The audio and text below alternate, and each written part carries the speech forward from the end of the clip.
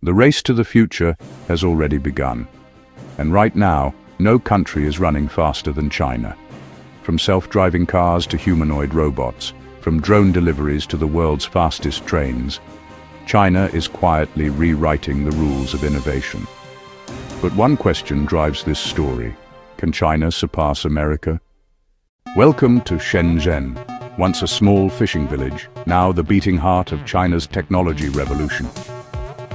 This city is home to BYD, short for Build Your Dreams, the world's largest electric car manufacturer. Founded in 1995 as a battery startup, BYD now builds over 4 million electric vehicles each year, outpacing even Tesla in sales. The company's Blade battery is safer, cheaper, and lasts longer than most lithium batteries. It's the edge that pushed China to the front of the EV race. Here, cars are built by robots, one every minute. And just outside the factory gates, innovation continues. In Shenzhen, you can pay with your palm, order coffee by drone, or summon a driverless taxi that parks itself. The future isn't coming. It's already here. Welcome to Shenzhen. Once a small fishing village, now the beating heart of China's technology revolution. This city is home to BYD, short for Build Your Dreams, the world's largest electric car manufacturer. Founded in 1995 as a battery startup, BYD now builds over 4 million electric vehicles each year, outpacing even Tesla in sales. A few hundred miles north lies HANGZHOU, one of China's most beautiful cities, and one of its smartest. Behind the historic streets and UNESCO-listed West Lake sits a lab shaping the next era of robotics, Unitree Robotics. This is the Unitree G1, one of the world's most advanced humanoid robots. It can balance, dance, even perform martial arts, all thanks to highly flexible joints and AI-powered motion control. Once a dream for researchers, now anyone can buy one for around $16,000. It's designed for schools, labs, and even curious tech enthusiasts. They call it a glimpse into the year 2050, a future where robots aren't just tools, but companions. A few hundred miles north lies Hangzhou, one of China's most beautiful cities, and one of its smartest. Next, we arrive in Shanghai, the financial capital of China, and a city that never slows down.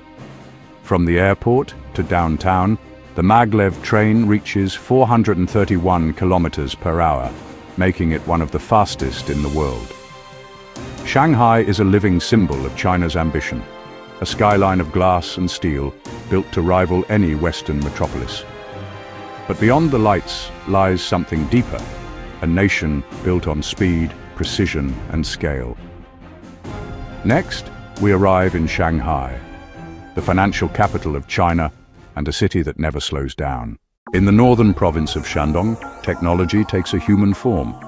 This is EX Robot, one of China's leading humanoid robot manufacturers. Here, engineers build robots that look, move, and even feel human. Their skin is made of medical-grade silicone, their movements powered by artificial intelligence. Each face is modeled from real people, precise down to every pore and muscle. Their realism is almost unsettling. These humanoids are being designed for hospitals, schools, and public services, even tourism. The goal? To have robots assisting the elderly, performing operations, and teaching in classrooms. And soon these robots will build other robots.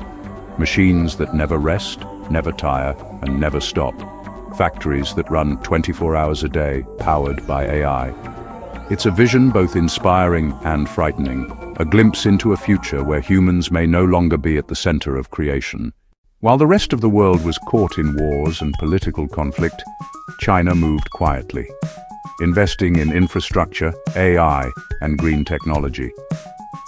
Step by step, the nation built not just products, but an entire ecosystem of innovation. Once mocked by competitors, China's engineers now lead in fields from electric mobility to robotics and AI research.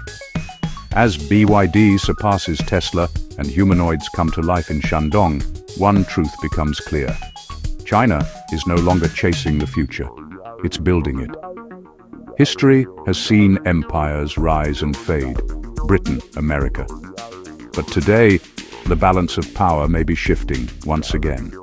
The question is no longer if China will lead, but when.